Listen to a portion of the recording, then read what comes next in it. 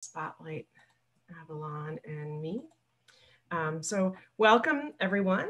My name is Brett Thielen. I am the Science Director for the Harris Center for Conservation Education. We're sponsoring tonight's talk. For those of you who might be new to us, we are a nonprofit based in the Monadnock region of Southwest New Hampshire. And we help people fall in love with the natural world through land protection, conservation research, and education for all ages. So any of you who are local might be interested to know that we have protected more than 24,000 acres of land from development. Much of that is open for hiking and firefly watching and other recreation.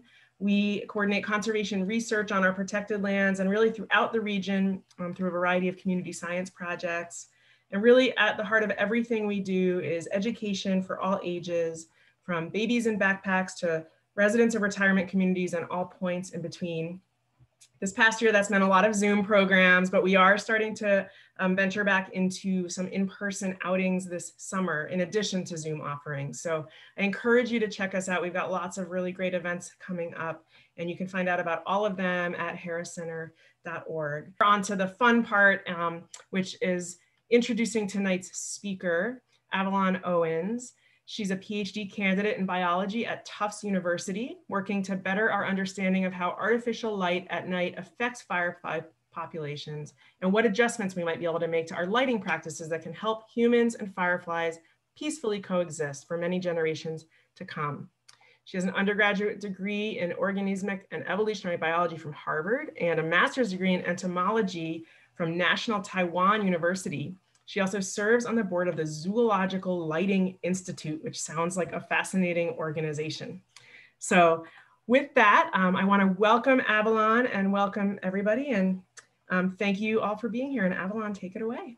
Thank you so much. All right, let me share screen and then get a timer running and then make sure I can see all your beautiful names, not very many videos.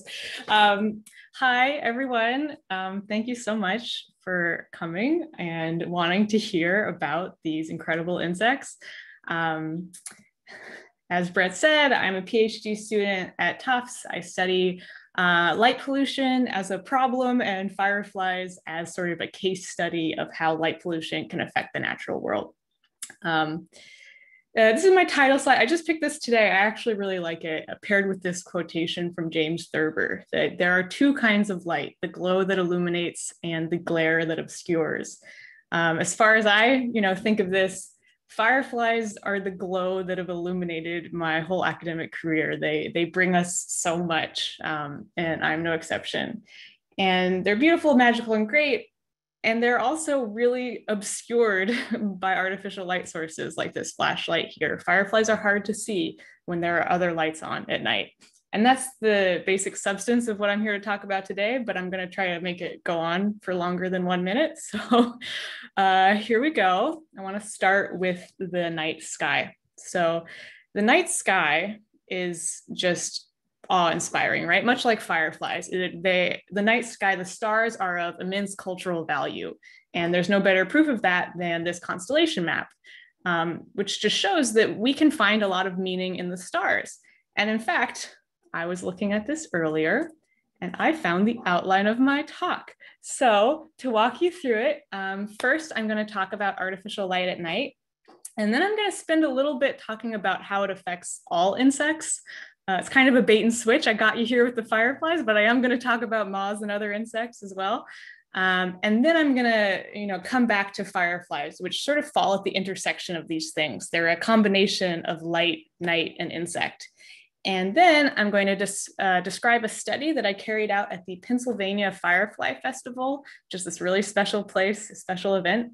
I carried that study out in summer 2019, and I'm just going to tell you what I did and what I found. So, about light. This is what the United States looks like from space at night. Obviously, these lights are not natural. They were put there by people. They're things like street lights, house lights, billboards, a whole bunch of stuff, which taken all together makes it really hard for us to see those stars that we just talked about.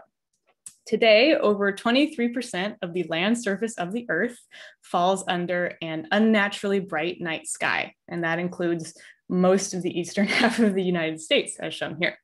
And if things keep going the way that they have been, this light will eventually cover the Earth. These maps can be a little hard to interpret. So what these colors mean is basically shown here. This is the Bortle scale of light pollution. And I would say red sort of represents a pretty bad night sky, the kind that we get around Boston, where you really can maybe see a star or two, but not much.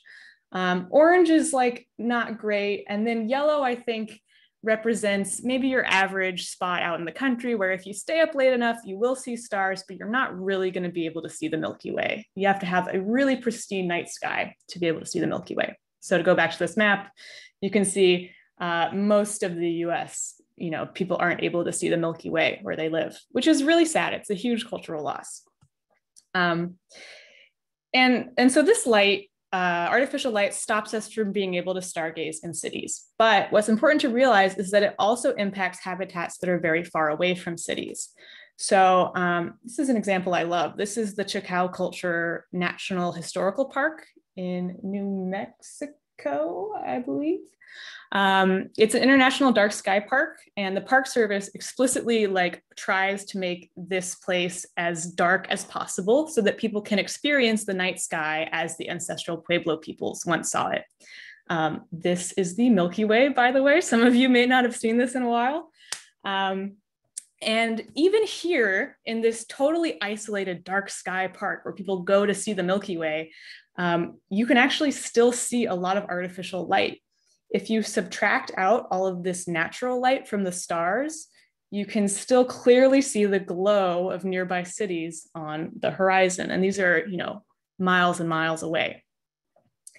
And it's depressing, and it's also interesting, right? Because looking at the night sky is supposed to make us feel small, and yet somehow we've managed to completely transform it, makes you feel very big indeed.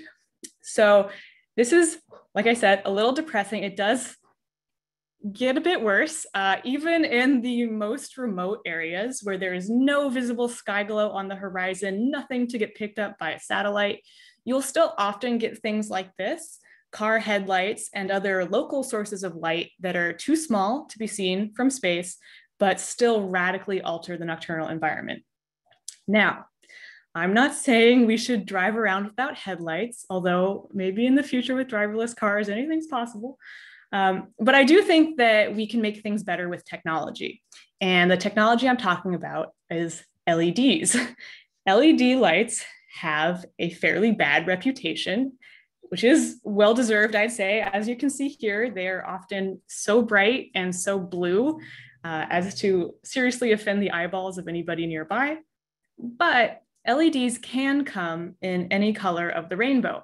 And these monochrome LEDs are usually used for, festivals and parties, kind of frivolous things, but they might actually be our best way of avoiding certain environmental impacts of artificial light. I'm gonna leave that, put a pin in that. Let's talk about what kind of environmental impacts light might have.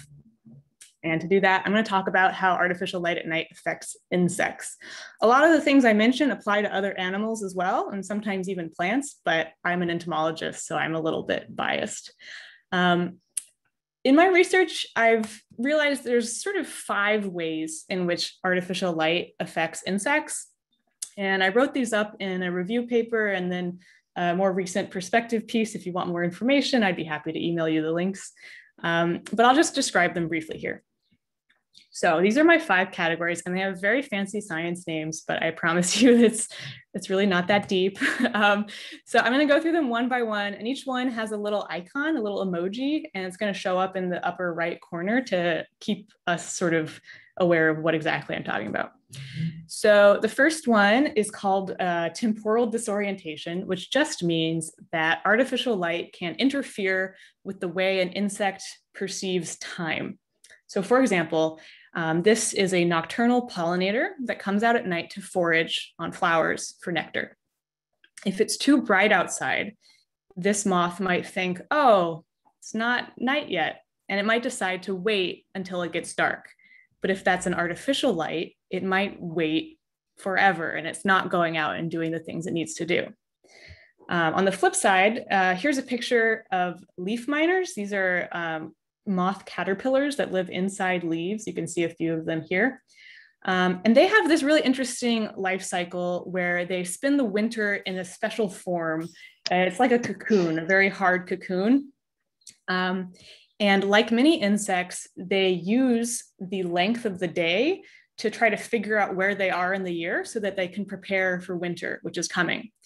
And so if these leaf miners are out and the weather gets colder and colder and colder, but they're in a greenhouse, say, or in a public park with streetlights, and the day still seems really long because there are lights on all night, these leaf miners might think, oh, it's still summer, let's not worry about the weather, and they will keep on eating instead of preparing for what's to come, which means ultimately that they freeze to death.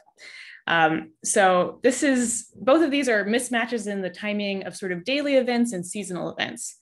And one of the big messages I want to sort of communicate to you all is that we spend a lot of time as scientists, especially as entomologists, worrying about how climate change will affect the timing of, biological interactions, plants, insects, all that. But whenever we worry about climate change messing with timings, we should also worry about artificial light because it does the same thing. And also, I want to note that the leaf miners over here, they are not nocturnal insects. They come out during the day. And you know what? Light pollution is not just a nocturnal insect problem. And we know this because guess what? We all know that if you stay up late at night scrolling on your phone, it gets hard to sleep. And we know that if you live in New England and the winters seem to go on forever, you can use a happy light to make yourself feel a little bit more like it's summer, right? A little more energy. We are not nocturnal animals. We come out during the day. And so there's no reason to think that light pollution would only affect nocturnal animals. All sorts of animals sleep at night and are affected by artificial light. It's even worse for wild animals because they can't close the curtains when somebody leaves a light on. So that's that. The next topic, or the next category, let's say, is spatial disorientation. And what that means is that artificial light can make it difficult for insects to navigate around their environment. So many insects, including this dung beetle here, who is being very cooperative, participating in a study, many insects use nocturnal light sources like the moon or the Milky Way to navigate around at night. So dung beetles, for example, when they find a nice ball of dung, and they want to lay eggs in it and make it theirs, they are really interested in getting it as far away from the original source as possible so that nobody else finds it. And so they want to zoom away from where they found it in a straight line. And the way they do that is actually incredible. You can find videos on YouTube. Basically, a dung beetle will hop onto the ball, look up, and sort of dance around trying to figure out where the Milky Way is in the sky. And once they have that in their mind, they follow the line of the Milky Way to go in a straight line away from where they were going. Now, the Milky Way is almost completely obscured in many urban and suburban habitats. So what is a dung beetle to do? They're also very endangered, by the way. Could be a coincidence, I'm just saying. So this is a fairly common problem. And actually, it also sometimes results in a very special phenomenon called phototaxis, which is movement towards light, also known as flight to light behavior or fatal attraction. And so I'll try to explain it briefly like this. So essentially, many insects that want to get around at night want to go in straight lines, and some of them will hone in on specific points like the moon. And if a moth wants to go straight at night, it will decide to keep the moon at a constant angle to it up in the sky and sort of go towards it or at an angle to it because the position of the moon never changes. Now, what sometimes happens, or what we think might happen, is that in cities, insects see overhead lights like this and think that they have a moon nearby. And so they decide to place that light at a constant angle. And what that ends up with is they'll do a sort of spiral maneuver and spiral into the light because the position of the light does change as you move. This is one explanation for why insects fly to light. There's a couple others. I won't nerd out about it too much. but it is a very widespread phenomenon. And in fact, we've known that insects do this for almost all of human history. Here's a nice poem from a great Sufi philosopher in the 1100s. And actually, this is not the first example of people talking about moths flying to fire. In fact, ancient Greek and Roman beekeepers used fire to trap wax moths that were attacking their beehives. So people have known for a long time that insects fly to light, and when that light is fire, insects will fly to their own death. Now, today's lights are not made of fire, and so they usually don't immediately kill insects. And so insects will tend to kind of hang around. They might sit there stunned or sort of circle endlessly. And that means that, at the advent of electric lighting, a lot of people noticed insects fly to lights, and some entomologists were really interested in this. And so entomologists used electric lights to capture insects starting in like the 1850s, but at least in 1900, we had this fellow who was an entomologist employed in DC who made a splendid collection of the moths simply by going the rounds of a number of electric lights every evening. And besides making the acquaintance of a number of insects new to him, met several entomologists who, like himself, had been attracted to the light by an abundance of specimens. As Kenneth Frank pointed out in 1988, today lamps in big cities such as DC, Philadelphia, and Boston are among the worst places to collect moths or meet entomologists. So for whatever reason, these lights don't attract insects the same way that they used to. And so a lot of entomologists have had to specialize and come up with super attractive lights, highly insect-specific lights that they use to survey diversity.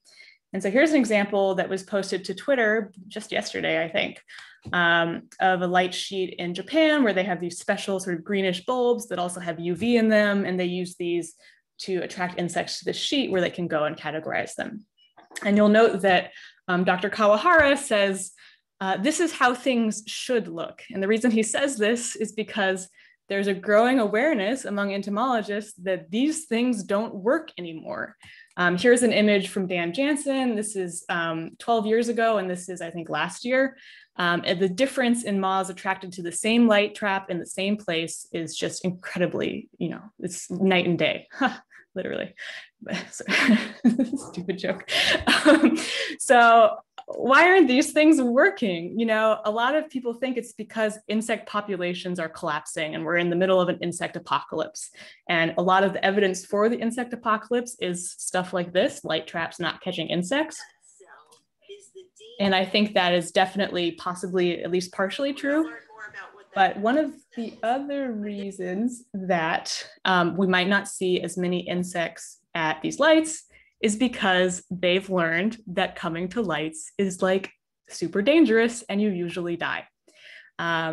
So not always, sometimes insects collide with a fixture, they burn up, whatever, they die, and that happens, but that's probably not the major problem. The major problem is that everybody else on the planet has learned that insects fly to lights, and so they go there too. So you get these huge aggregations of nocturnal predators like bats, toads, and spiders.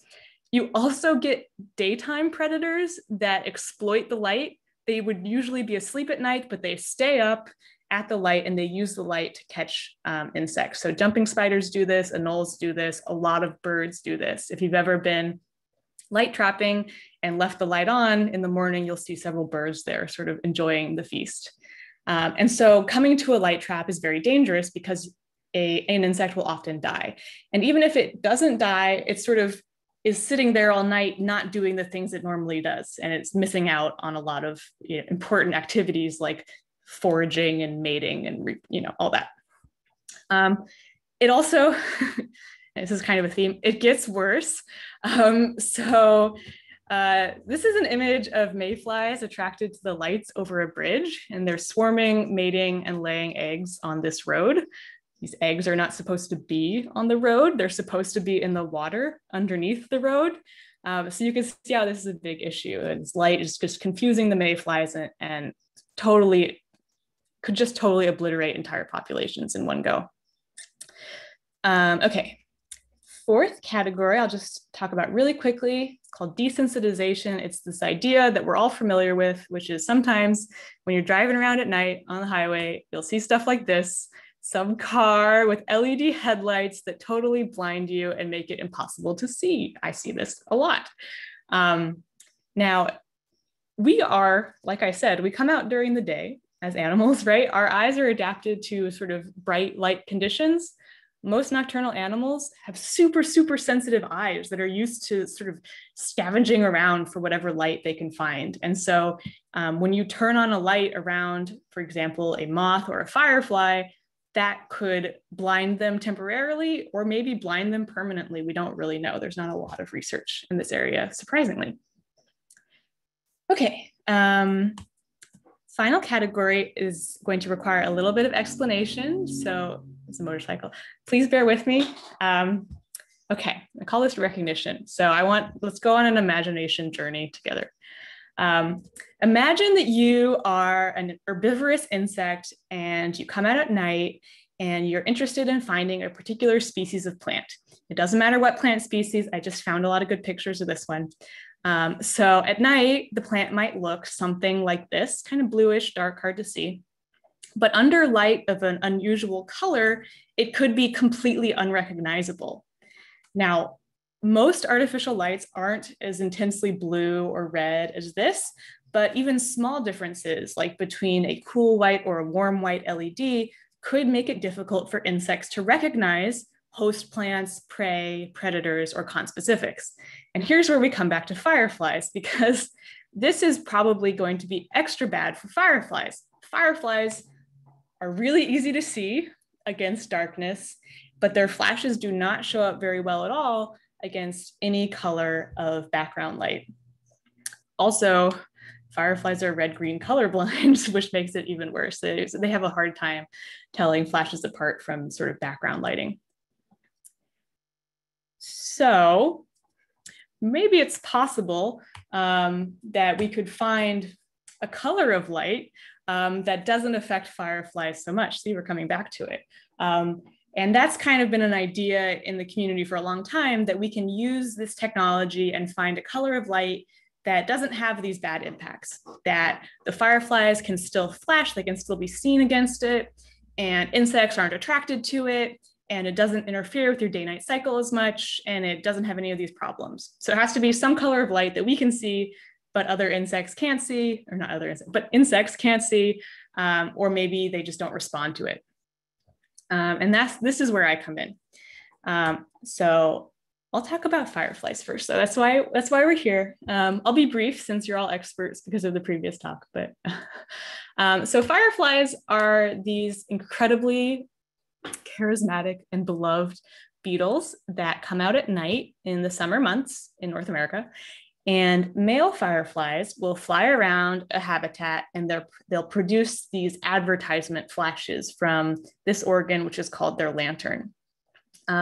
They produce these flashes in a specific pattern at a specific time, and they use them to court female conspecifics that are waiting below. So the females are sitting on the ground looking up.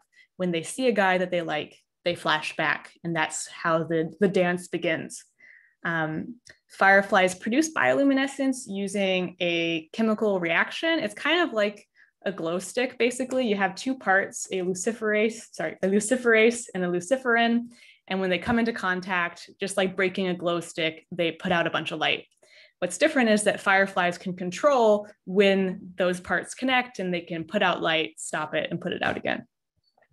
And I saw at the beginning, somebody was asking for a firefly life cycle. So here you go. We spend most of our time thinking about adult fireflies, but the adult stage is a very, very small part of the firefly life cycle.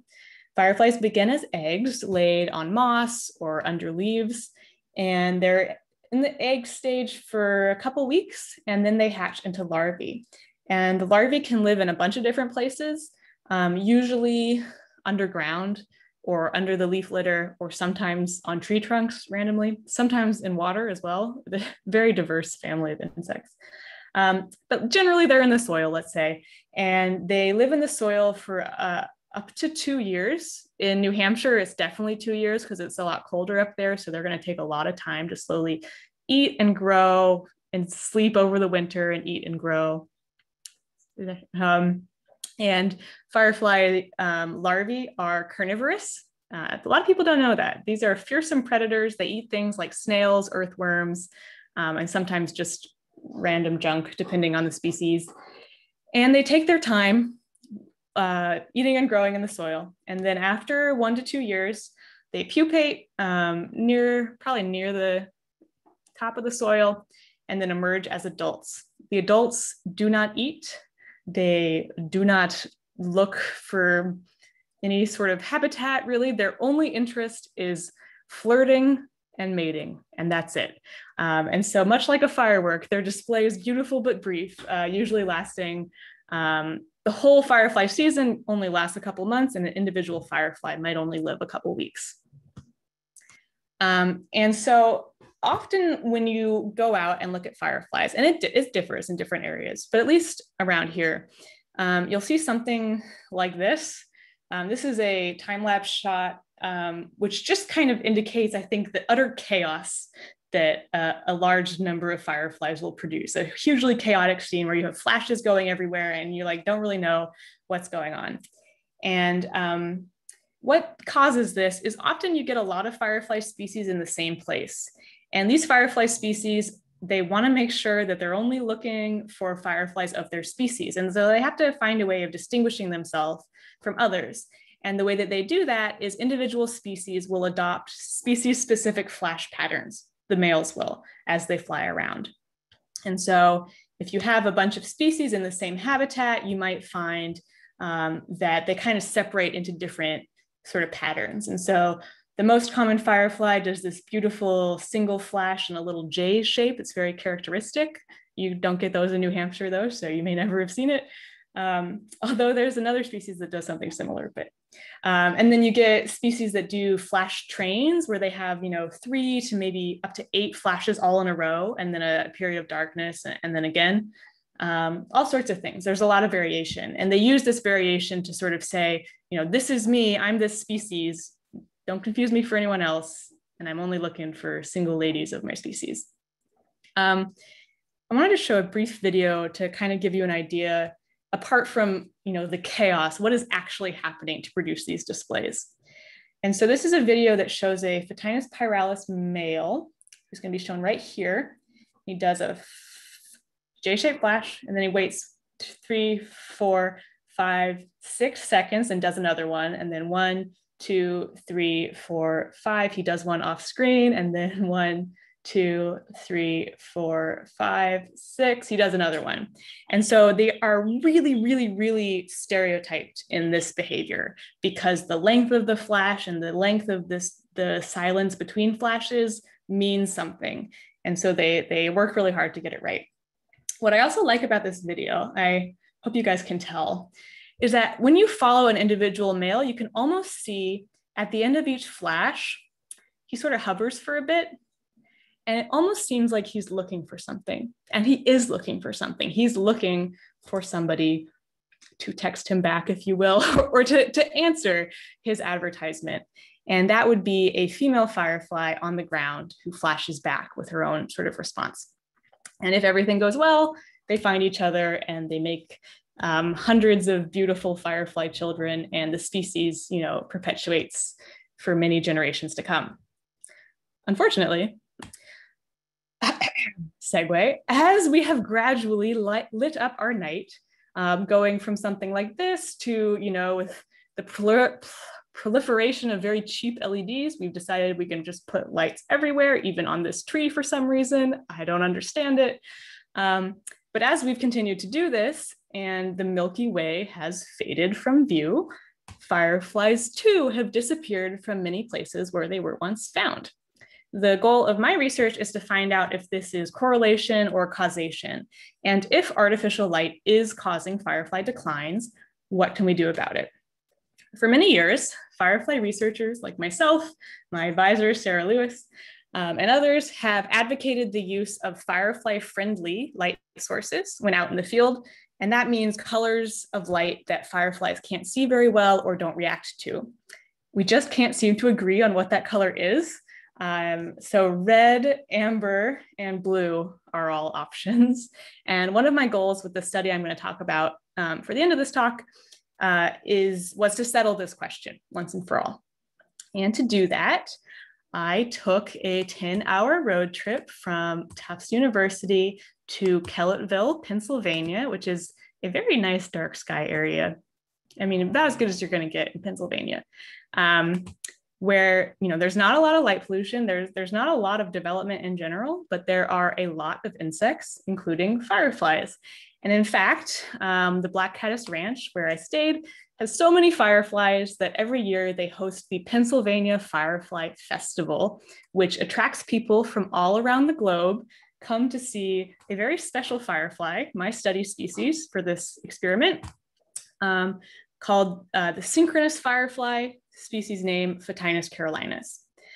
Males of this species will flash all together about 5 to 8 times, and then they wait a solid 8 seconds of full darkness, during which the females can respond if they want, and then they begin again. The sort of cycle begins again. Play it one more time so you can really appreciate it. So it's like total synchrony and then total darkness, and then it all repeats. I mean, the video doesn't even do it justice. It's a stunning display, and it's following a full day of fun insect-related activities that make the $5 entrance fee really, really worth it. So these fireflies come out very late at night, around 10 p.m., and they are in the deep, dark woods. So festival visitors need light to guide them to the viewing areas, unless, you know, because nobody wants somebody to fall in the river or get eaten by a bear. And also, though, we don't want to impact the firefly display or the firefly habitat more generally, right? We want people to be able to enjoy this for generations to come. So what do you do? The question is red light or blue light. So we already know, based on a lot of previous research that I'd be happy to talk to you about, that white light makes male fireflies flash less. But there are a lot more aspects to this particular situation that we needed to figure out. I wanted to know, how does light affect synchronous fireflies? This is a unique way of being a firefly, and are they more or less vulnerable to artificial light? What colors of light are the most disruptive and the least disruptive? Can we find a color that just doesn't bother them that much?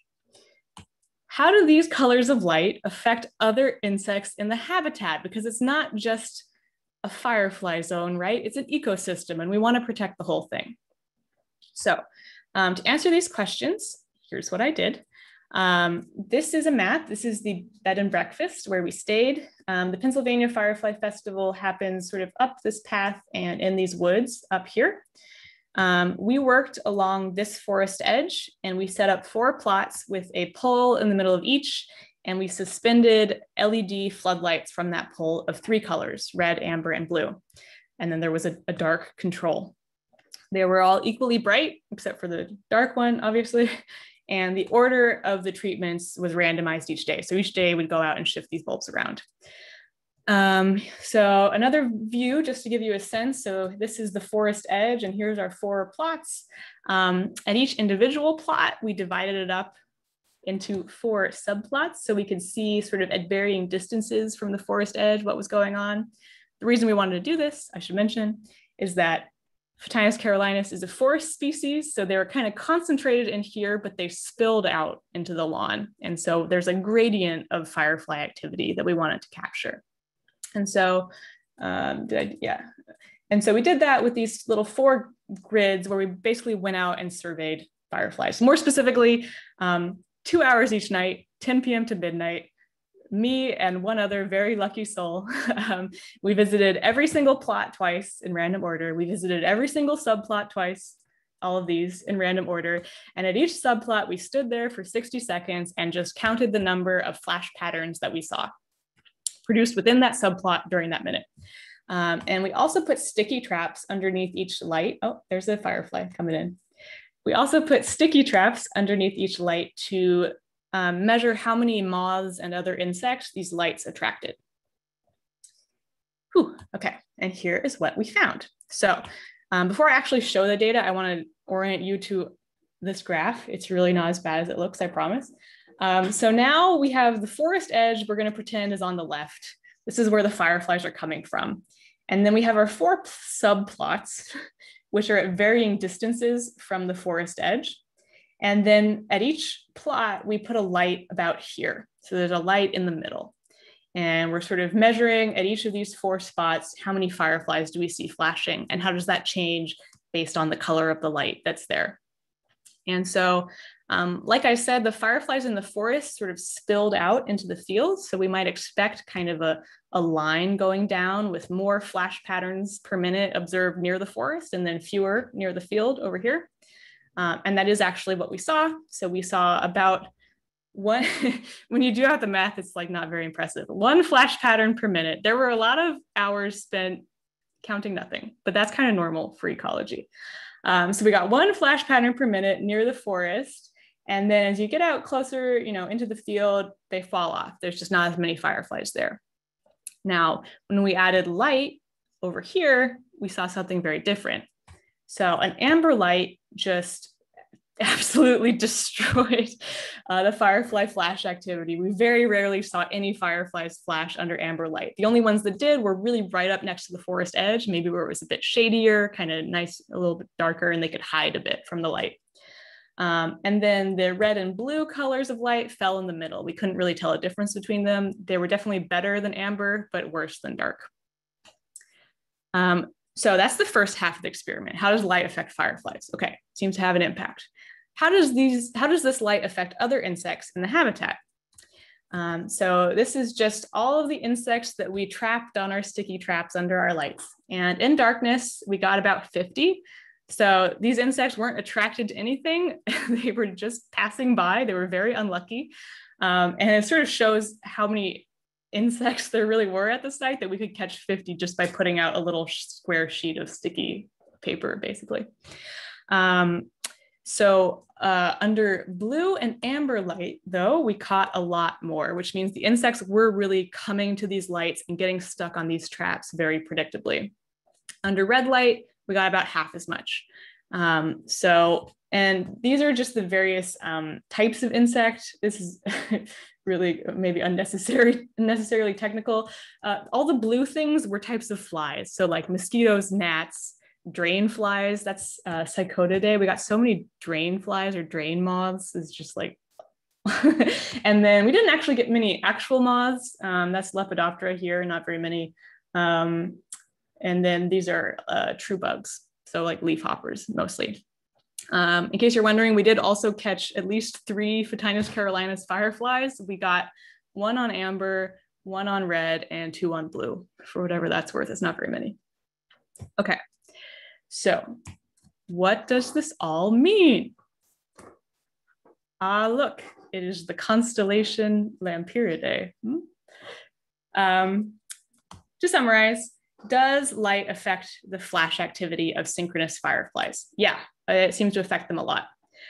What colors of light are the most and least disruptive?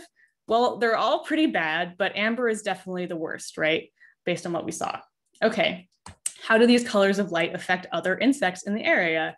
Amber and blue were actually about equally bad, which may surprise some of you that have studied insect flight to light behavior. I have an explanation. I won't get into it unless you ask. But then red was the least bad of the bunch. And so if you put sort of these 2 things together, then red light would come out on top. It's the winner. I guess darkness is the real winner, but red light is the runner-up.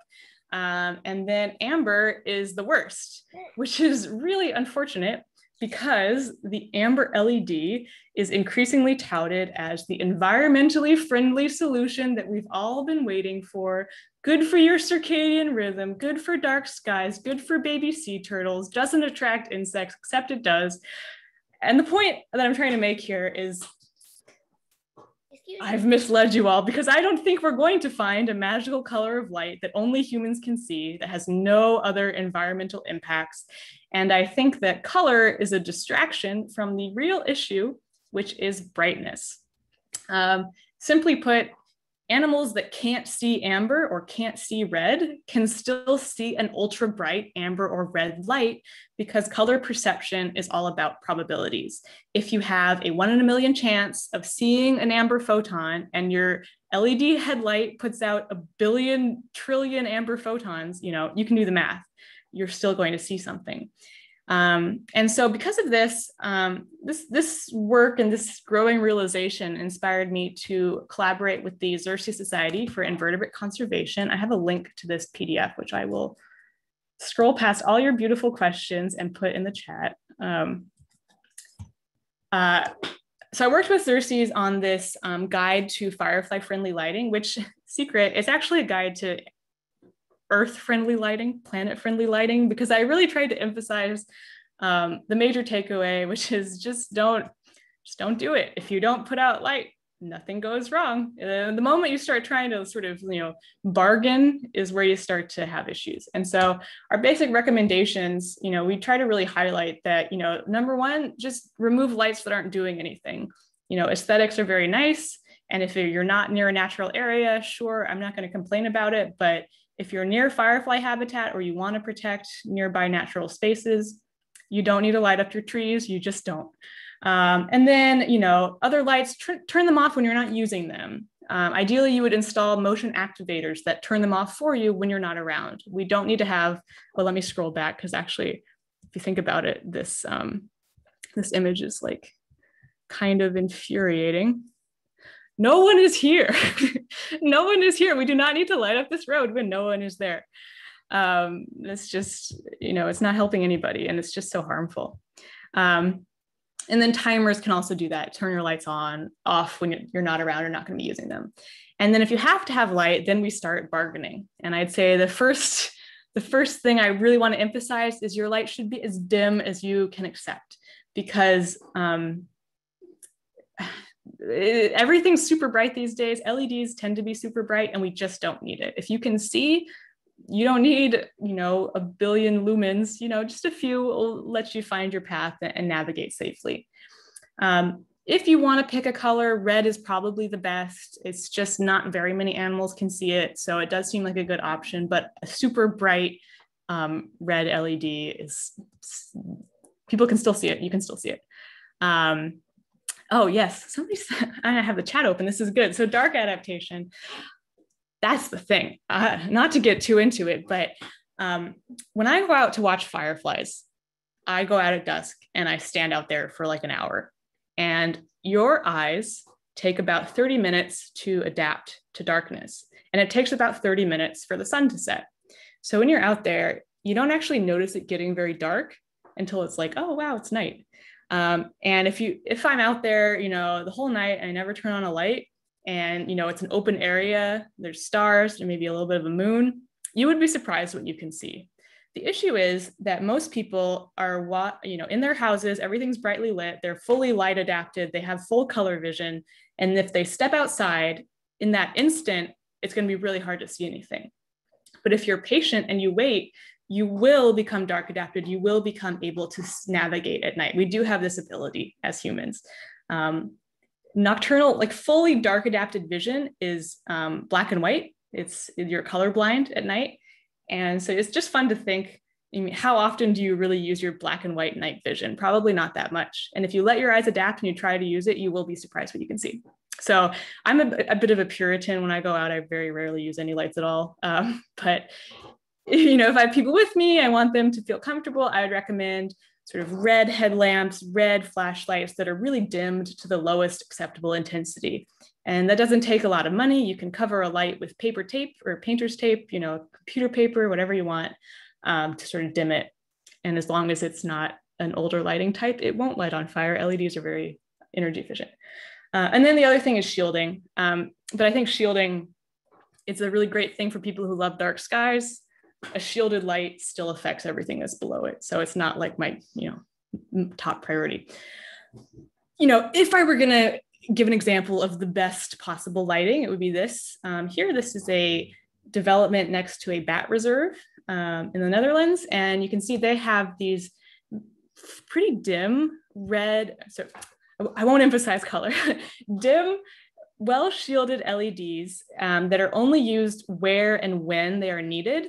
And these lights are red. And so if a light can be red, all the better, right? I don't think that's the top priority. And in most cases, a lot of these, fine details, optimizations don't need to be the priority because, as I'm sure you'll start to notice if you go out at night and have this on your mind, in the world of light pollution, there is a lot of low-hanging fruit. Like here, this is a nature reserve right next to my house, and it's home to 4 species of firefly, or at least it was last time I checked.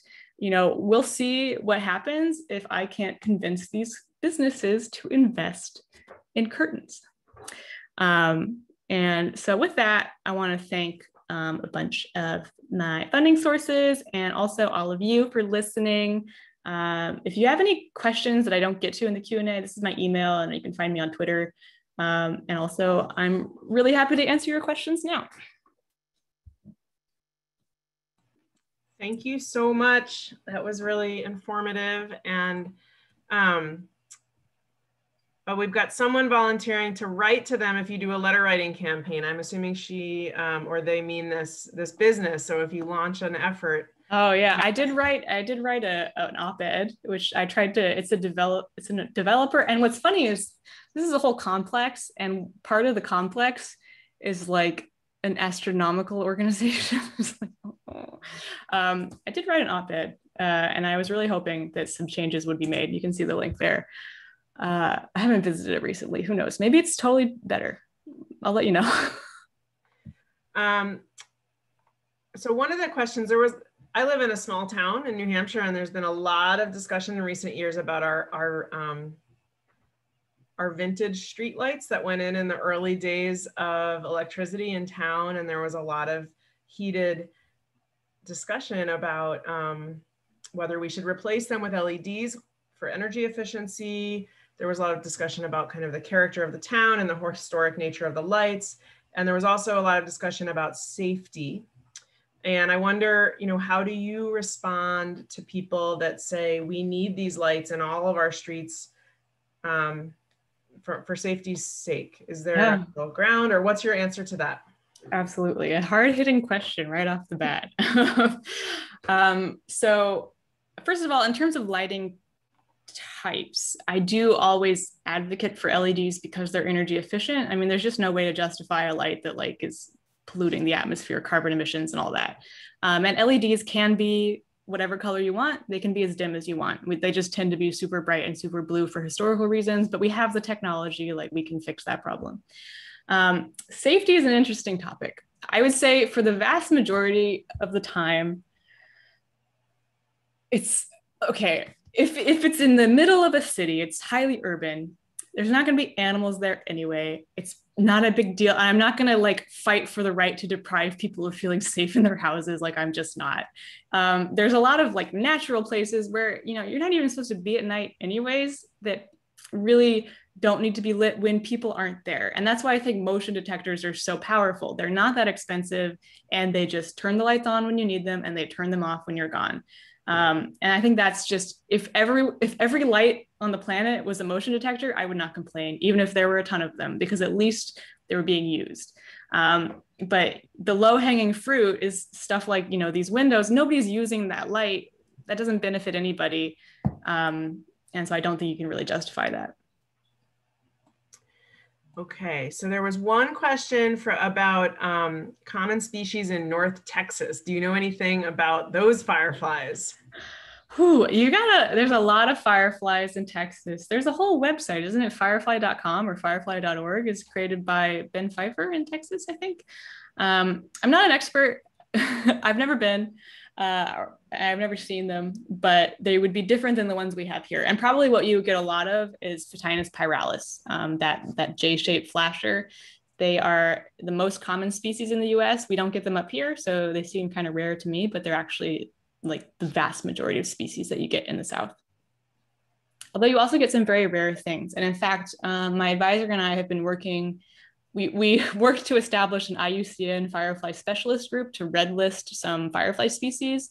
And the ones that keep coming up are these like sort of rare, desert type species where they have these really arid environments in like Arizona, and they're very rarely seen, and they sure do seem to be in need of protection. Another question is, in terms of light pollution, like obviously an office building, like what you're showing in this slide, has a really huge impact. Is there anything about, do our individual homes, especially in rural areas, is that also? That's a great question. Impact? Is it less of an impact? Should we be thinking about this in more isolated rural areas where a lot of Harris Center folks might be? That's a great question. I love this. So I would actually say, unfortunately, rural homes is probably the most damaging, because you know what? All the animals in that environment are not used to light. And so when we talk about, moths not flying to lights anymore, they've learned over generations not to do it. When you put a light into a rural area, that's probably the first time that many of the species there have seen it. And so they're going to act in all sorts of weird ways. And, again, so I do think the closer you are to nature, the more concerned you should be about your lighting. You're not sort of going to increase sky glow, and you're not going to show up on my big map of light pollution, but you could do a lot of harm locally and not even know it. And especially if you're asleep at night, you don't really need to have a porch light on when you're not there. And so those are sort of, I do kind of feel like that's an area, if you live in a rural area, you have a chance to either do a lot of damage or do a lot of good by lighting your space responsibly. That's a great answer. Nina is saying, during bird migrations, we're often encouraged to turn off lights outside. Could that be a good synergy to kind of leverage with Audubon? Yes. So I've been really, I'm sorry to interrupt. I'm just really excited about this. So the bird migration people have had huge success. This is the work of Kyle Horton, Benjamin Van Doren, and a few others, I think, where they've sort of done these like incredible maps of how birds are traveling, and shown that when you have lights on in a city, you get a lot of bird strikes. Birds, for whatever reason, seem attracted to lights, and then they'll run into windows. It's one of these weird, kind of similar to insect flight to light behavior, but a little bit different. And so they do these campaigns to turn off lights during the migration season. And I think that's great. And the only comment I have about it is, why can't we just turn them off all the time? The birds are passing through, but things live there. They could probably, if we can do it some of the time, why not all the time? But I think it's just incredible that people are actually paying attention to this as an issue, finally. And I can imagine that we're going to make a lot of progress within my lifetime on this issue. I love your hopeful outlook. Another question from Nina: are there different times of night that different species are more active? Yes. If you only turn off lights when you go to bed, for instance, around 11, will other species be affected differently? This is a fabulous question. I didn't really get time to talk about it, but now I will. So when I mentioned that you tend to get a lot of species in one spot, these species will try to use flash pattern to distinguish themselves from each other, but there's like only so many ways you can blink on and off. And so another method that a lot of them have sort of ended up using is splitting up the night into blocks. And it's really obvious if you go out and pay attention that you get a certain species right at dusk, and it comes out, flies around for about 30 minutes, and then it goes to bed. And then you get another species that comes out, is out for about 30 minutes and goes to bed. And then round 3 is usually a nocturnal species that comes out and is out most of the night. And so they do kind of partition the night like this. And I haven't studied a ton of fully nocturnal species besides Photinus carolinus, but I have a theory that how nocturnal or sort of dusk active you are determines how much you are affected by light pollution, because the dusk active fireflies are used to flying around and flashing when it's light out, more or less. And so they might be more resilient to it, whereas the fully nocturnal ones can be really sort of disrupted by artificial light in their environment. And as sort of anecdotal evidence of this, I have a general sense that in the city around where I live, you see a lot more dusk active species than fully nocturnal species.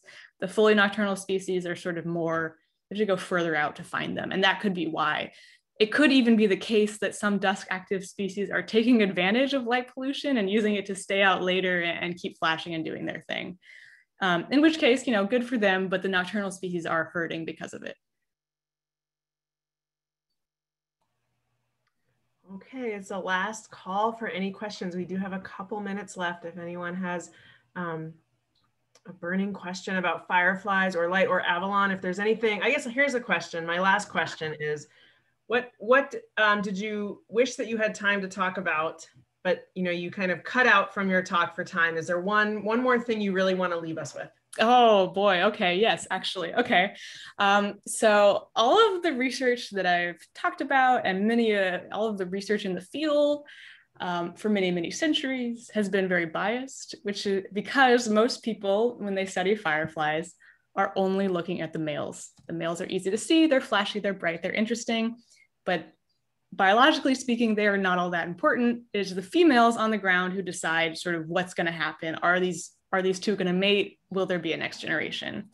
And so real quickly, I have done a lab study on this very question, which is pretty simple, where basically I have a little container in the lab and it's got two parts and they're see-through. And I put a male on the top and I put a female on the bottom. This is a different species, one that's found around here.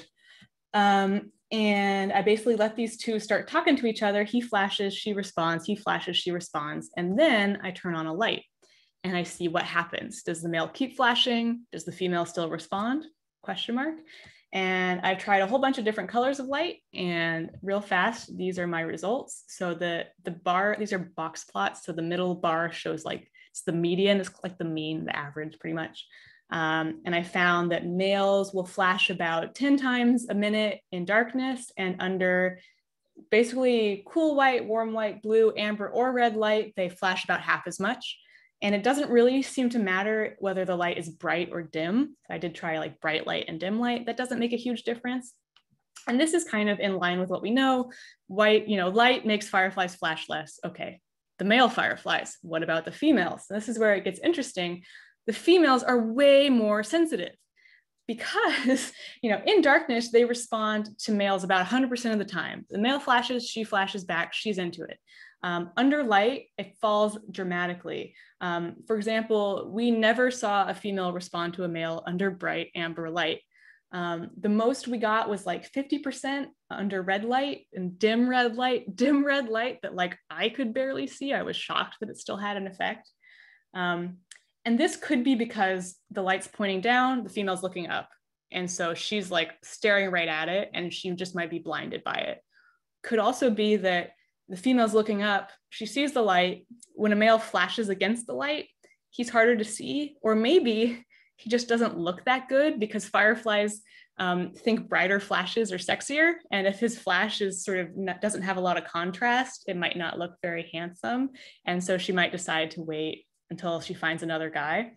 So the females are being really choosy under light, and then the males sort of swap from like a general excited flashing a bunch mode to like a sad, dejected, there's no one around talking to me kind of mode. And that's could be the reason that we see this pattern. So female fireflies, very important, understudied to date, but I'm trying to get them more coverage in the scientific literature.